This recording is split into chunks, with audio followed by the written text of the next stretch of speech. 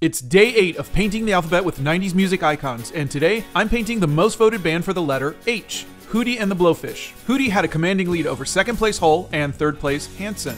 Hoobastank came in 4th, with Heavy D and the Boys in 5th, and Helmet in last place. In case you hadn't noticed, I'm painting in gouache for this series. I did the 80s in watercolors, and while I tried a bit of a more graphical style, I've used watercolors so much that I was still well within my comfort zone. But for the 90s, I wanted to play around with gouache, which is more opaque. Watercolor is more transparent, and gouache is kind of just like regular paint.